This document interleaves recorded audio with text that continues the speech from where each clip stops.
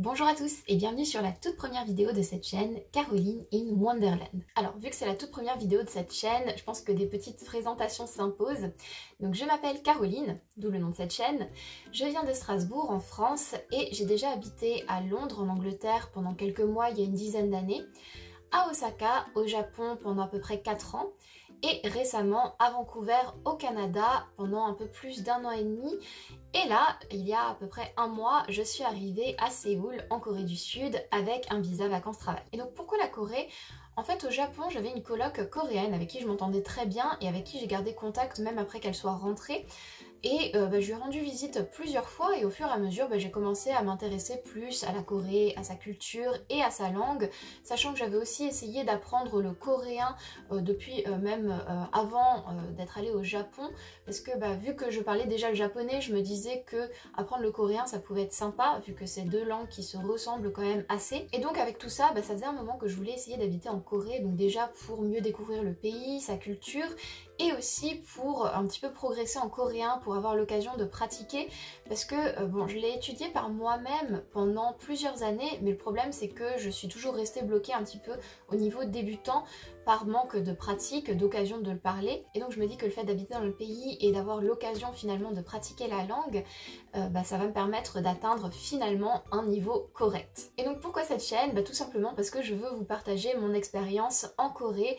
Ça faisait aussi un moment que je voulais créer une chaîne un peu comme ça, j'y pensais déjà quand j'étais au Japon, et donc là je me dis que c'est un nouveau départ, donc je vais en profiter pour enfin me lancer et créer une chaîne YouTube. Donc au début je pense que je vais surtout vous parler de mon expérience, de mon installation en Corée, donc la recherche de logement, de travail, comment faire la carte de résident aussi, vous parler de mes découvertes aussi, de mes voyages. Je vais peut-être tenter ma main à faire quelques vlogs, même si je vous avoue que pour l'instant j'ai un petit peu honte de filmer en public, mais bon, je vais essayer, on va voir. Et ensuite, une fois que je me serai un peu plus habituée à la Corée, à la vie ici, peut-être progresser vers des vidéos un petit peu plus structurées et recherchées, donc par exemple sur la culture coréenne, les différences entre la France, la Corée et peut-être aussi le Japon, sur l'histoire coréenne, la vie pratique en Corée aussi.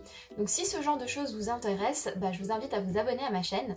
Et donc aujourd'hui je pense que ce sera une vidéo un petit peu plus courte où on va parler de avant le départ et donc la demande du visa vacances-travail.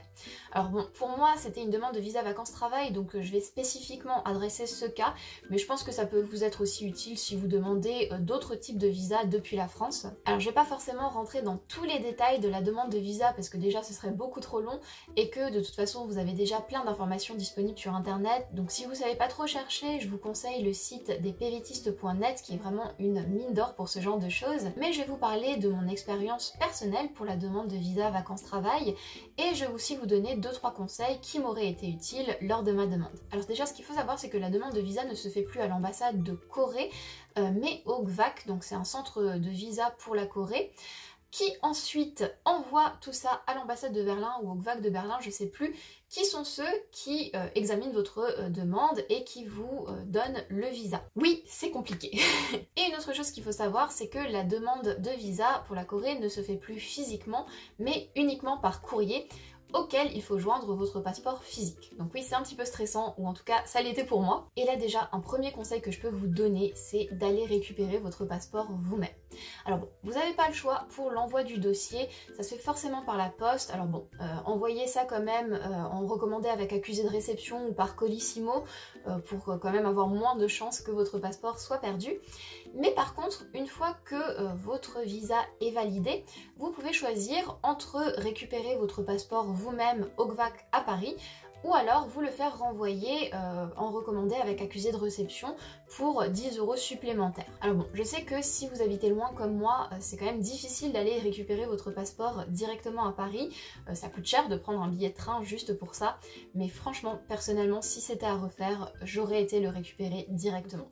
Pour vous parler de mon expérience justement par rapport à la demande de visa, moi je suis rentrée du Canada mi-septembre et j'avais pris des billets pour la Corée fin octobre, donc ça me laissait à peu près 1 mois et demi pour faire ma demande de visa. Et donc je suis rentrée chez mes parents à Strasbourg le temps de faire la demande. Donc comme j'étais loin de Strasbourg, j'ai choisi l'option de me faire envoyer mon passeport par la poste. même si j'étais pas forcément trop sûre de choisir cette option finalement, parce que déjà j'étais un petit peu juste niveau temps. Faut savoir quand même qu'on vous conseille 1 mois et demi à 2 mois pour faire votre demande, donc avant votre départ en Corée, et aussi qu'à cause de multiples expériences personnelles, je n'ai pas trop confiance en la poste française, sachant qu'en plus j'avais un ami qui s'est marié fin novembre à Osaka, donc là si mon passeport était perdu, je pouvais dire au revoir à Osaka et au mariage de mon ami. Donc voilà, ça faisait un petit peu un stress supplémentaire. Mais finalement, au début, tout s'est super bien passé. Donc je suis rentrée du Canada le vendredi, le temps d'aller chez le médecin pour le certificat médical, de faire les photos d'identité et tout. J'ai envoyé le virement et le mail au KVAC le lundi. Ils m'ont répondu en moins d'1 heure que c'était bon, que je pouvais envoyer mon dossier. Du coup, je l'ai envoyé le mardi. Il est arrivé au KVAC le jeudi.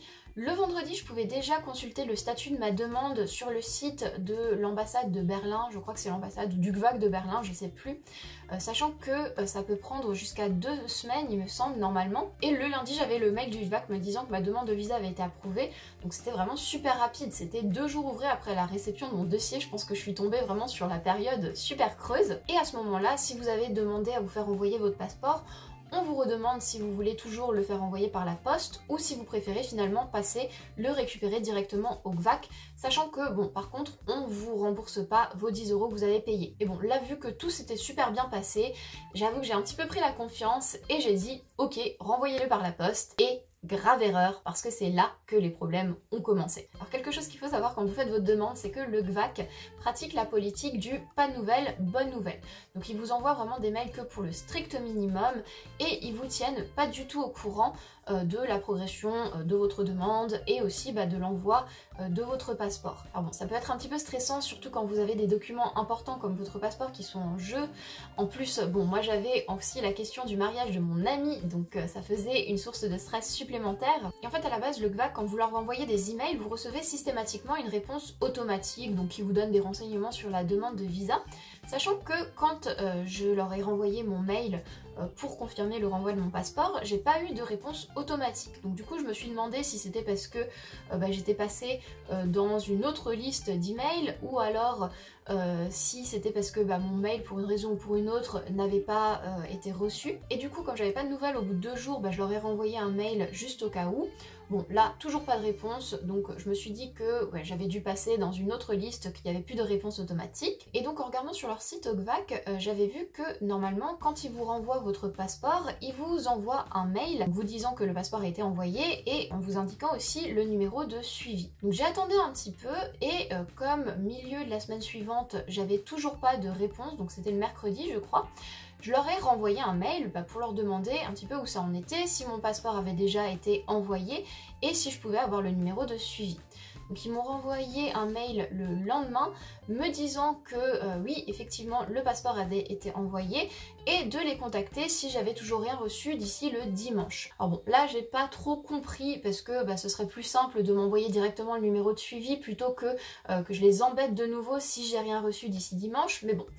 Voilà, je me suis dit peut-être qu'ils l'ont envoyé juste ce jour-là et j'ai décidé d'attendre jusqu'au lundi pour voir si je recevais quelque chose parce que normalement ça peut prendre jusqu'à 3 jours ouvrés, sachant que le lundi c'était un jour férié chez eux, que de toute façon ils étaient fermés donc j'aurais pas eu de réponse. Le lundi, toujours rien, donc je leur envoie un mail. Le mardi, pas de réponse de la journée, donc là, je vous avoue que je commençais sérieusement à stresser et à m'énerver aussi, sachant que si vous voulez les joindre en urgence, il y a quand même un numéro que vous pouvez appeler. Le problème, c'est que c'est un numéro allemand et que je ne sais pas trop pourquoi mon abonnement Free ne voulait pas appeler ce numéro. Pourtant, c'est un abonnement international, mais bon, ça voulait pas. Mes parents ont le même abonnement, ça marchait pas sur leur téléphone non plus. Le fixe, j'arrivais pas non plus. Donc voilà, les mails, c'était mon seul moyen de les contacter et j'avais pas de réponse de leur part, donc c'est vrai que ça m'énervait très fortement. Le mardi soir, je leur ai renvoyé un mail leur disant que bon, j'aimerais bien quand même avoir le numéro de suivi pour pouvoir savoir où elle est cette fichue lettre, que c'est quand même mon passeport, que c'est un document important. Finalement, ils m'ont répondu le mercredi matin avec le numéro de suivi. Je regarde sur le site de la Poste et là, je vois que ma lettre a été envoyée le lundi d'avant, donc il y a plus d'1 semaine, qu'elle a encore été scannée une fois le lendemain. et que ensuite plus rien. Donc en fait ma lettre avait disparu de la circulation pendant plus d'une semaine. Alors bon, là je vous avoue que mon estomac a fait une pirouette. J'étais en stress total, j'étais complètement paniquée. Je suis rentrée chez moi, j'ai appelé la poste. En plus, maintenant la poste, c'est super compliqué de joindre un conseiller, c'est que des IA et des voix automatiques. Finalement, je suis tombée sur une IA qui m'a fait faire une réclamation. En rappelant et en essayant de plein de numéros différents, j'ai finalement réussi à tomber sur un conseiller qui m'a dit que la lettre était bloquée à la poste à Paris, au bureau de poste encore, qu'elle n'avait pas bougé. Donc de contacter l'expéditeur pour leur dire de contacter cette poste, ou au moins de demander au KVAC de faire une réclamation de ton côté parce que ça pouvait faire plus bouger les choses. Alors bon, je vous avoue qu'à ce moment-là, je pleurais parce que je me doutais bien que le KVAC n'allait pas trop se bouger pour essayer de récupérer mon passeport. Mais bon, je me suis dit que ça pouvait quand même se tenter. Mon père, entre-temps, avait débloqué l'international sur le téléphone fixe, donc j'ai réussi à les joindre finalement. Et là, j'ai eu quelqu'un au téléphone qui me disait que, bah non, en fait, eux, ils faisaient des réclamations qu'après 10 jours ouvrés à partir du moment de l'envoi de la lettre. Enfin, bon, ça c'était pas très clair, parce que d'un moment, elle me disait c'est à partir du moment de l'envoi de la lettre, donc le lundi d'avant. Mais à un autre moment, elle avait l'air de me dire que c'était à partir du moment où il m'envoyait le mail me disant que mon visa était validé. Donc là, c'était déjà une semaine avant, donc ça faisait plus de 10 jours ouvrés. Mais bon, en tout cas, j'ai essayé d'insister, non, c'était non. Elle m'a dit de la recontacter milieu de la semaine suivante si j'avais toujours rien. Donc bon, franchement je pense que si j'avais dû attendre jusque là, mon passeport aurait été perdu pour de bon. Mais bon, j'ai essayé d'insister, ça marchait pas, j'ai abandonné, j'ai essayé de rappeler la poste et là en fait j'ai découvert que ma réclamation finalement avait suffi parce que il avait été scanné une nouvelle fois, donc quelques minutes auparavant, à un centre de distribution à Paris. Et finalement, j'ai reçu mon passeport 2 jours plus tard, le vendredi. Mais bon, là je vous avoue que j'étais vraiment comme un chien devant ma fenêtre à guetter le facteur. Alors bon, tout est bien qui finit bien. Je précise aussi que cette vidéo, c'est pas non plus pour taper sur la poste ou le KVAC. Je crois que c'est en fait ma chance avec la poste. En fait, j'ai la poisse quand je regarde sur les forums des PVTistes, mais il n'y a jamais personne qui parle de ce genre d'expérience. Donc j'ai vraiment l'impression que c'est que moi. Et bon, tout ça pour vous dire que franchement, si vous pouvez, déplacez-vous et allez récupérer votre passeport à Paris vous-même. Ça vous fait déjà gagner beaucoup de temps, surtout si votre départ est proche. On sait jamais, hein, la poste ça peut prendre du temps. Le KVAC il les envoie pas forcément tout de suite aussi, les passeports. Et surtout, ça vous évite beaucoup de stress et une chance supplémentaire que votre passeport soit perdu. Et aussi justement un autre conseil que je peux vous donner par rapport au billet d'avion, si vous l'achetez avant de faire votre demande de visa et aussi avant de recevoir votre passeport en main propre, pensez à acheter un billet modifiable et annulable gratuitement parce que bon, vous savez jamais ce qui peut se passer, votre visa peut vous être refusé même si bon normalement il n'y a pas de raison, votre passeport peut être perdu par la poste et tout simplement votre demande de visa peut prendre plus longtemps que prévu. Donc voilà, pensez à assurer vos arrières. Alors un autre conseil que je peux vous donner, c'est par rapport à l'extrait du casier judiciaire. Alors déjà une chose, c'est que vous n'êtes pas obligé de demander à vous le faire envoyer par la poste. Vous pouvez demander l'extrait de casier judiciaire qu'on vous envoie par mail et à imprimer après. Parce que moi en fait c'est quelque chose qui m'a un peu fait stresser. À la base je m'étais pas du tout posé la question, vu qu'on pouvait se le faire envoyer par mail, bah je l'avais fait envoyer par mail. J'avais envoyé ma demande et tout, et en fait après ça j'avais vu sur un des forums quelqu'un qui posait la question de savoir si il fallait que ce soit vraiment le formulaire qu'on vous envoie par la poste, peut-être je sais pas qu'il a un aspect plus officiel, je suis pas trop sûre, ou alors si ça pouvait être celui qu'on vous envoyait par mail. Et j'avais trouvé de réponse nulle part. Du coup j'avais commencé à stresser en me demandant si ça allait passer finalement. Et finalement la réponse est oui, c'est passé. Alors par contre il faut prévoir le temps de le faire apostiller par la cour d'appel de Rennes, donc faire attention aussi à ça parce que c'est le seul endroit possible, c'est pas la mairie ou d'autres cours d'appel, ça doit forcément être à Rennes.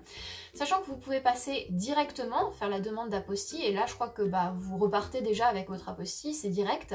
Mais par contre si vous faites la demande par courrier, ça peut prendre jusqu'à 2 semaines. Donc là aussi prévoyez ce temps dans la demande. Le positif, c'est que vous pouvez faire votre demande de l'étranger. C'est ce que j'ai fait. Moi, j'ai fait la demande quand j'étais encore au Canada. Donc en fait, ce que j'ai fait, c'est que j'ai rempli le formulaire de demande d'apostille électroniquement. Je l'ai envoyé avec mon extrait de casier judiciaire à mes parents qui l'ont imprimé et envoyé pour moi. J'avais envoyé un mail à la cour d'appel de Rennes pour savoir si c'était possible, ça l'est.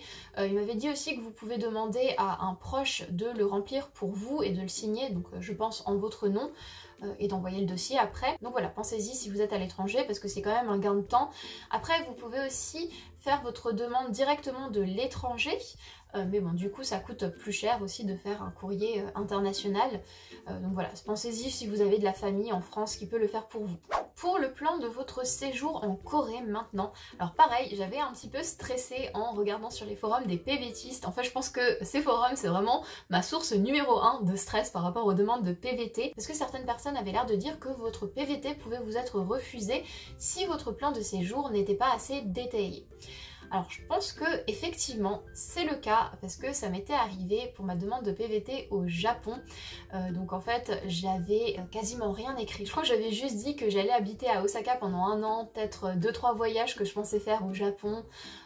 Et peut-être une ligne sur le travail, disons que j'allais donner des cours de FLE ou faire un autre baito, quelque chose comme ça. Et là effectivement ma demande avait été retoquée, mais bon en gros il m'avait juste dit de revenir avec un plan plus détaillé, et vu que ma demande je l'avais faite au consulat de Strasbourg, j'étais juste rentrée chez moi et j'étais revenue avec un plan plus détaillé le lendemain, et là c'était passé. Bon, c'est vrai que là la demande de visa pour la Corée c'est un petit peu plus compliqué, ça risque de vous faire perdre du temps, de l'argent. Et je sais même pas si votre visa est retoqué, si vous pouvez refaire une demande du même visa. Donc voilà, assurez-vous quand même que vous avez un plan assez détaillé. Essayez d'écrire plus que 2 lignes. Mais franchement, à mon avis, c'est pas non plus la peine de vous stresser à mort pour avoir un truc super beau, super complet. Je sais qu'il y a beaucoup de gens sur les forums qui stressent pour savoir si leur plan il est bien ou pas. À mon avis, franchement, c'est pas non plus la peine de vous stresser à mort là-dessus, de faire un truc non plus de malade. Alors bon, certes, essayez d'écrire plus que 2 lignes. Essayez peut-être de dire que vous allez habiter dans au moins 2 endroits différents, même si après vous le faites pas forcément. De toute façon, personne va vérifier si vous faites bien ce qu'il y avait sur votre plan de séjour une fois que vous y êtes en Corée. Dites rapidement aussi quel type de travail vous voulez faire. Alors attention, pas dans l'enseignement parce que ça c'est interdit avec un PVT, pas trop d'heures aussi, je crois que c'est limité à 25 heures par semaine, et peut-être dites pas forcément que vous allez travailler pendant tous les mois que vous êtes là-bas. Bon, de toute façon avant d'avoir la carte de résident vous pouvez pas travailler. Peut-être rapidement le type de logement que vous allez chercher, et par contre ce qu'il faut vraiment détailler c'est tous les voyages et un peu toutes les expériences que vous voulez faire pendant votre année en Corée. En fait je pense que la chose qu'il faut garder en mémoire quand vous écrivez votre plan de séjour, c'est que le PVT en Corée, c'est pas comme le PVT au Canada qui est quelque chose qui va vous permettre de vous installer à long terme dans le pays. C'est pas votre porte d'entrée pour vous installer dans le pays. Donc je sais qu'au Canada, pour beaucoup de Français, le PVT c'est vraiment la porte d'entrée pour s'installer dans le pays, parce que ça permet d'y aller sans travail, mais après de trouver un travail sur place, et une fois qu'on a travaillé un an, de faire une demande de résident permanent. En Corée, c'est pas du tout le cas. Le but, c'est pas du tout que vous vous installiez durablement en Corée, même si évidemment, je pense que ça peut arriver, c'est possible, mais le but, c'est vraiment que des jeunes d'autres pays puissent aller en Corée pendant une période plus longue pour voyager, découvrir la culture et la langue du pays, tout en étant capable de travailler un petit peu pour financer leur voyage et leurs expériences. Perso, j'ai pas du tout fait un plan super détaillé de ce que j'allais faire chaque mois comme ce que certaines personnes ont fait. J'ai juste dit que les 8 premiers mois j'allais habiter à Séoul, que les 4 derniers mois j'allais habiter à Busan, même si je sais pas si finalement je vais bouger vers Busan ou pas, je vais peut-être juste rester à Séoul pendant toute l'année. J'ai aussi dit un petit peu les endroits que j'allais visiter, les expériences culturelles que je voulais faire pendant ces laps de temps, donc les 8 mois à Séoul et les 4 mois à Busan. Et j'ai aussi fait une petite ligne sur le logement et le travail, mais vraiment pas du tout quelque chose de détaillé. En fait, j'ai utilisé le modèle qui était sur le site des PVTistes, mais évidemment en le faisant à ma sauce, avec ce que moi je pensais faire, les expériences que je pensais faire et tout ça. Donc bon, copiez pas non plus exactement ce qu'il y a sur le site de PVTistes, mais je pense que le plan qu'il vous donne, vous pouvez le réutiliser et le faire un petit peu à votre sauce. Et voilà, c'est la fin de cette vidéo, j'espère vraiment qu'elle vous a plu. Si c'est le cas, n'oubliez pas de me laisser un pouce vert, de partager cette vidéo et de vous abonner à ma chaîne, ça m'aiderait beaucoup. Vous pouvez aussi me laisser un petit commentaire pour me dire ce que vous en avez pensé ou si vous avez des suggestions pour des futures vidéos. Je suis aussi sur Instagram où je poste pas mal de choses sur ma vie en Corée, mes découvertes, mes voyages. Donc voilà, je vais vous mettre le nom de mon compte, on va dire ici et aussi en barre d'infos. En tout cas, merci beaucoup d'avoir regardé et je vous dis à bientôt pour une nouvelle vidéo.